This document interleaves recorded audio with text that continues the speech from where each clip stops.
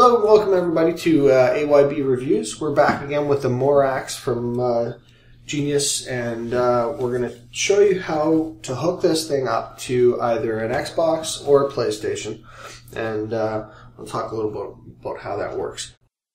Okay, so when you open the package, you're going to find a few cables. There's going to be the microphone, which is actually disconnected. You got to plug that into the socket, and you've got your cable for the headset right here. It has a USB end and a standard microphone end right here. On the end of that cable, or in the middle of that cable, you've got this power block. It's your controller. It has a switch for PC and for game. It's got a mute button for the microphone, a light to indicate where the microphone is lit up, and a volume control on the side. You're also going to have a port for audio pass-through for the microphone when you're plugging in with Xbox. So I'm going to show you how we're going to plug those in with the additional cables that you get. So you get also your RCA cable with the pass-through, and it's got a female microphone headset.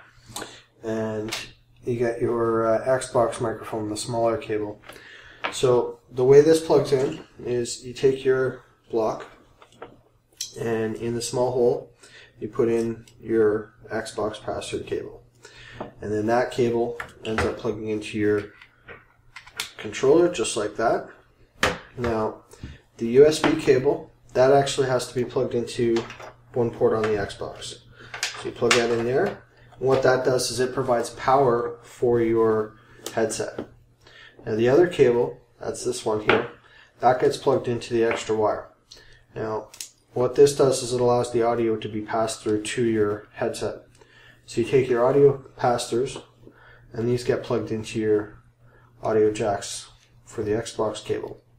Now one thing to make note of is the Xbox cable, you do need to have RCA cables. So that means that out of the box you do need to have an additional cable from Microsoft, or you need to use the standard RCA, so not high definition cables. If you get the high definition cables like these ones, you can end up having the pass through anyway. And then there's also a cable that you can purchase that's a HDMI pass through. So what it does is it plugs into the audio port, or the audio video port on the back of the Xbox, and the HDMI cable gets plugged in as well. And that has ports that you plug this out, or take this out of. And what you can do with this is, because it's a pass-through, you can plug it into your stereo system, and then you can use either the headset or your stereo, or both at the same time. So what the benefit of that is if you have a family member that wants to go to sleep, or you need to be quiet because someone's studying in the house, you can pass through the Xbox audio to your headset, and then you can continue playing without having to mute your game. So pretty simple setup, and it's very similar to this with the PlayStation. We're going to show you that in a moment. Okay, so onto the PlayStation. With the PlayStation 3, it's very similar to the Xbox setup. The only difference is you don't need the additional cable for the microphone. So on your control box, you want to make sure that it's again switched to game, and then you use your USB cable. So the USB cable is actually the microphone. This doesn't get used with the PlayStation setup. So, sorry, this does get used, but not for the microphone. It gets used for audio only. So you plug this into any port on your PlayStation, and then you take this cord here, and you take the other end of your headset, plug that in, just like the Xbox. This cord again goes to the audio cables for the PlayStation. So the difference with the PlayStation is the PlayStation allows you to have multiple sources plugged in, so you can have the audio coming through this cable while still having an HDMI cable without having to buy anything additional. So your HDMI cable can be plugged in for video, or you can use these cables for video as well. And then your audio gets set up through this. Instead of having digital audio, you want to have it through RCA audio, and then you get your audio coming through your headset.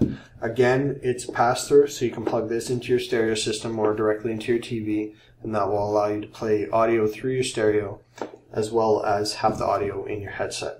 Very simple, super easy to set up. You can't really go wrong at all. So this is a much easier configuration than the Xbox, but both configurations are straightforward once you understand what the reason for each one is. So you need to know that this is the microphone for PlayStation, but it's actually just powering for Xbox. That's the difference, basically. So that's it in a nutshell. There's not really much else to say.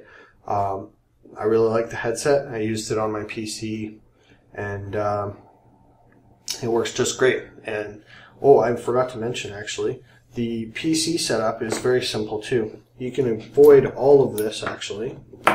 So with the PC, there's just one cable to plug in. This is gone. This is gone. This is gone. All you do is plug the USB cord in, and away you go. It turns on the internal sound card when you plug it, or when you switch it to PC right there. That turns on the sound card. Your computer will detect it right away as long as you're running on a current operating system, and it will just be installed for you, ready to go. If you don't already have an audio device, it'll automatically default to that one. If you do have an audio device, then you just set this as your default, and it works just fantastic. There's no driver, there's no software configuration. Just plug it in and away you go. Okay, so that was the review of the Mordax headset from Genius GX-Gaming.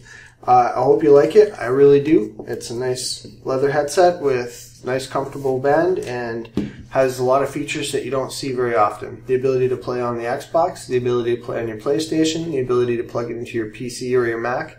It's got a built-in sound card, so you're ready to go no matter what kind of platform you want to use.